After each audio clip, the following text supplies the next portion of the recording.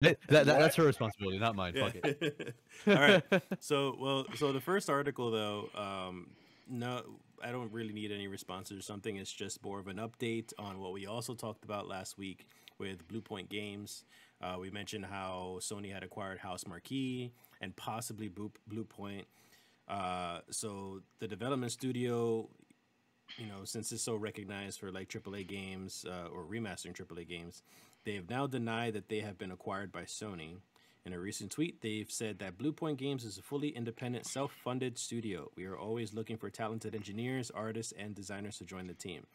So there's still rumors out there that they probably don't even know that they got acquired, or maybe they're just still in the process of it. So they still can say deny it. So I mean, we'll see where that leads to, and of course, we'll just leave more updates as we go along with that.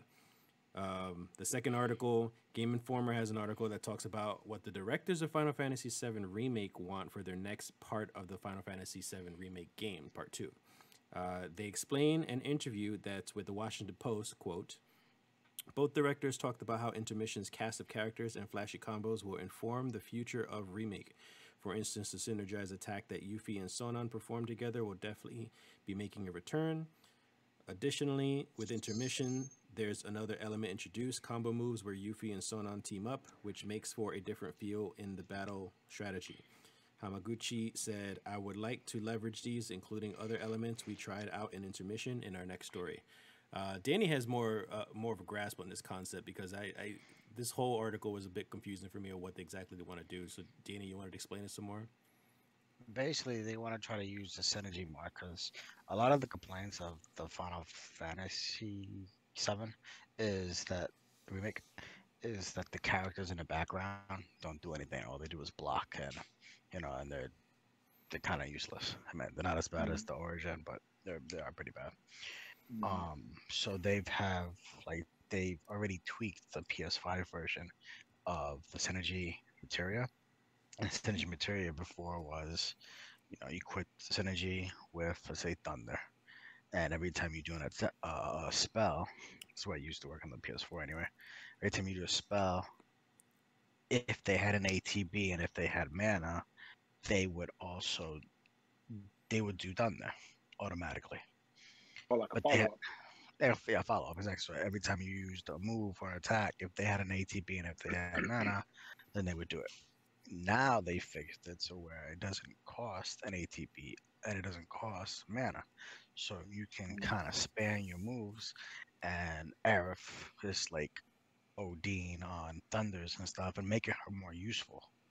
Well, and that was just like one example of them fixing some of the material in the game.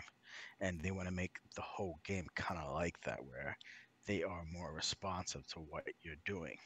If you're attacking, they're attacking, things like that. And they're listening and trying to get it worked out, but not be. Because if you main one of the like Tifa or whatever it is, you could do all types of crazy combos. You don't want the computer doing all types of fucking crazy combos and killing the boss when you don't even get to touch them. That's no fun. So they have to have that balance. Also, another thing is that they have a lot of tag team moves, synergy moves in the Intergrade. And obviously they want to integrate that into the new system. So you'll have Barrett, whatever it is, Barrett throws Tifa or something, shit like that, and it leads to a lot more combinations of possibilities of things they can do, which will change the entire mechanic of the game, the whole feel of the game. So this isn't just smart AI. This is more mechanics on how the player can manipulate the other characters, right? Yeah, exactly. It's like giving you options because right now there's so many different options of ways you can combine material. Like that's the only part of, to me, I think that's part of the problem is that people have been able to mess with it so much for this past few years that they got every little nuance or what every little move does and perfected it. So when the new one comes out, if they use the same material, it's almost not going to be as fun. But we'll see. Yeah. But it's not like they might change it up completely, and you're not gonna know what to expect at all. Kevin, did you get to play the remake? No, I still have it on my backlog. I'm gonna play it this weekend because I'm gonna have some extra time. So I'll see how far I can get through it, and I'll let you guys know. You mean review of it. Disgaea is not going to take up most of your time? The sky's already stolen my heart, so it doesn't matter.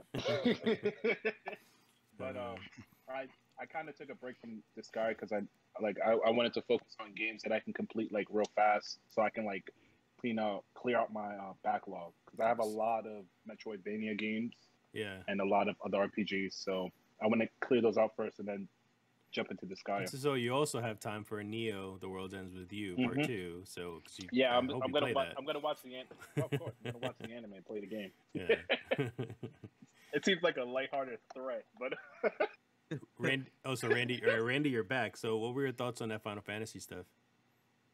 I didn't finish it, so I'm like, I also didn't play Integrate, so I'm not entirely sure about everything that's being said.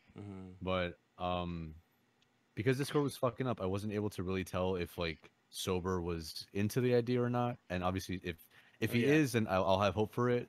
Yeah, you know what I mean. Like, I'm very excited for it. Like, I'm extremely excited. Like, they need to have a different from part 1 to part 2, and I think they need to have a drastic difference.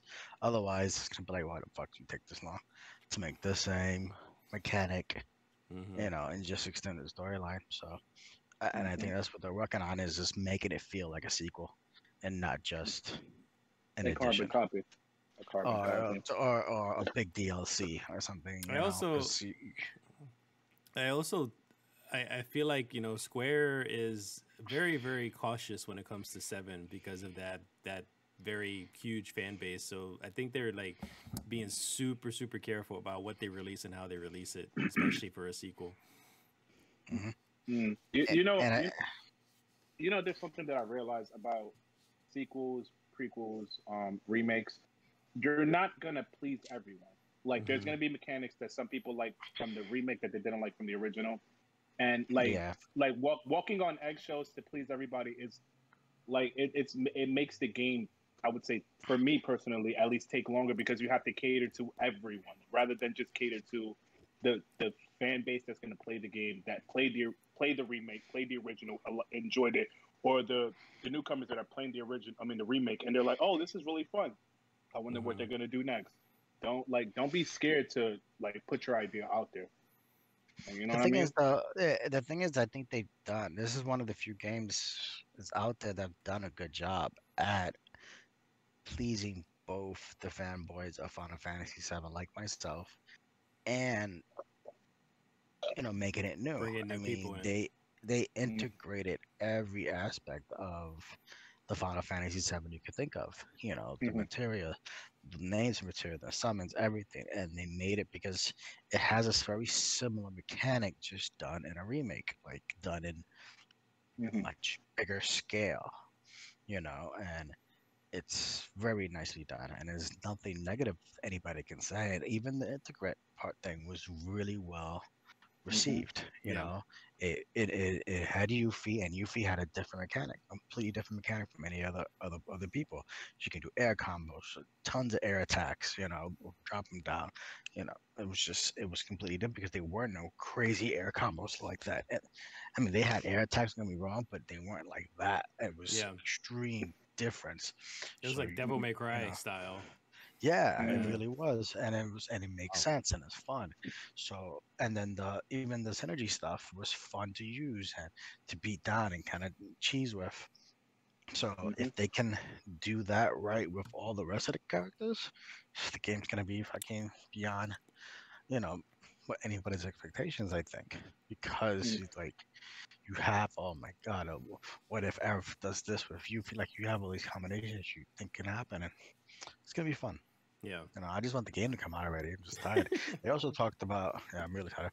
They also talked about rumors of making it open world.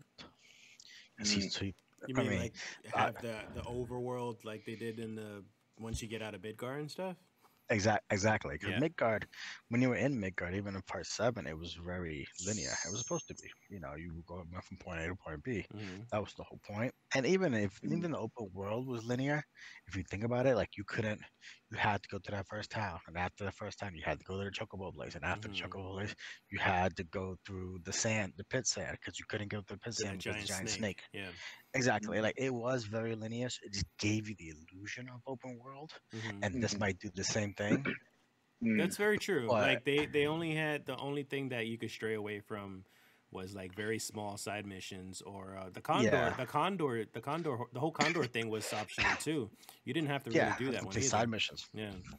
Yeah, they Wait, make you do it. They make you do it towards the storyline part where they make you go there Yeah. and But that's defend much it. later. But yeah, Yeah. but there's still the saving and getting the term material, whatever. It was all optional.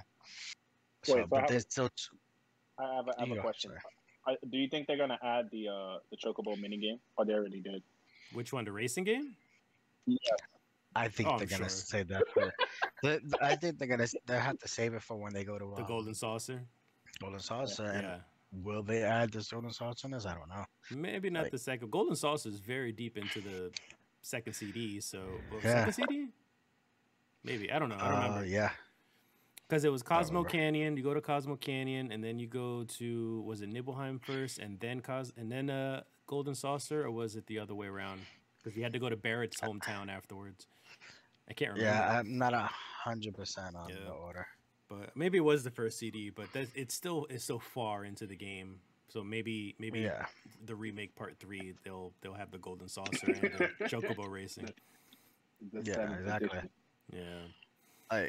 I mean, it's just so much when it comes to minigames and storyline that was in um the Golden Saucer that they would have to put into depth, and they have to make it bigger. So like you can see it Golden Saucer maybe even being its own DLC or something. Like I wouldn't put it past them Mm-hmm. to have it as its own DLC and Would make you it happy with part. that? Huh?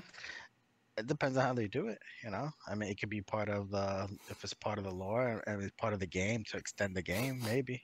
Might not be Intermission that 2, bad. and they'll introduce Kate Sith. Maybe Kate Sith will be the main character. Yeah, I mean, you can have They could do it that, like or that. I mean, I think K-Sip's gonna pop up sooner. Mm-hmm.